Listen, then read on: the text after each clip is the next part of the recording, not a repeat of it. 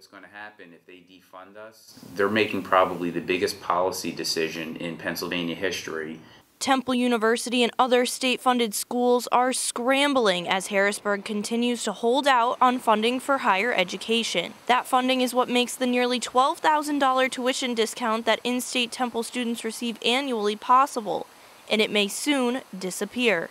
If the school is not receiving their state funding in a timely manner, or they can't count on that money, the only way that they can make it up is by raising tuition and costs.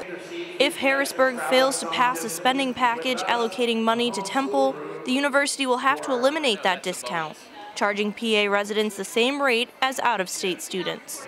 If the tuition at these institutions gets any higher, higher educational opportunities for Pennsylvania's working class families will become out of reach. And once that funding has been cut, it may be hard to get back. When these things don't get funded, sometimes it's hard to get them back. So once they're gone, these kinds of appropriations are gone, it becomes very difficult to retrieve them.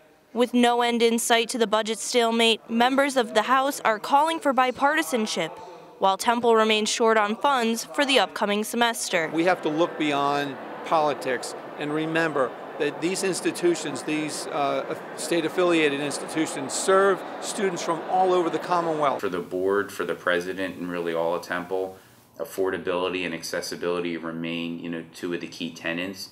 But without the state's partnership in this, it's really impossible to focus on those.